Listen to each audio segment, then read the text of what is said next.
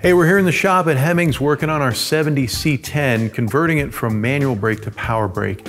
And it seemed like an opportunity to show you a little tip on setting up power brake boosters with master cylinders to make sure you've got everything set correctly.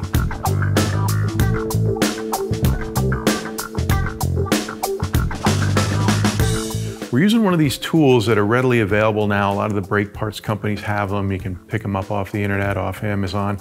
It's just a simple little tool that allows you to measure the position of the push rod coming out of the power brake booster relative to the depth of the hole in the master cylinder.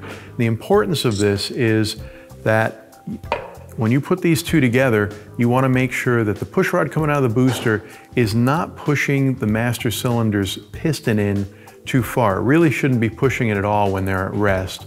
But we discovered on this truck that when the two go together, there is a little bit of compression going on inside the master cylinder. Now, the problem that can happen is if you were to put it all together and this rod is pushing on that master cylinder, if it's pushing the piston too much, particularly when some heat gets in the system, it may not relieve the pressure when you take your foot off the brake and the brakes may start to drag.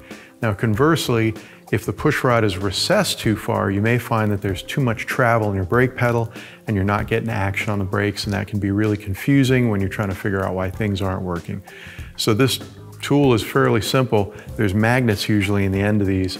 You stick it on the booster, you set the rod here so that it's right aligned with the end of the push rod. You take it off and use the other end and stick it into the master cylinder, and that's going to tell you where you're at. Now, in our case, I'm bottoming out on the end of the inside of the piston here, which is not ideal. The problem we're having is this particular booster is not adjustable. A lot of times when you take these apart, there's a threaded rod in here that allows you to set this. We can't do that, but when we put this together, if it doesn't behave correctly, at least we'll know where the problem is and we can address it then.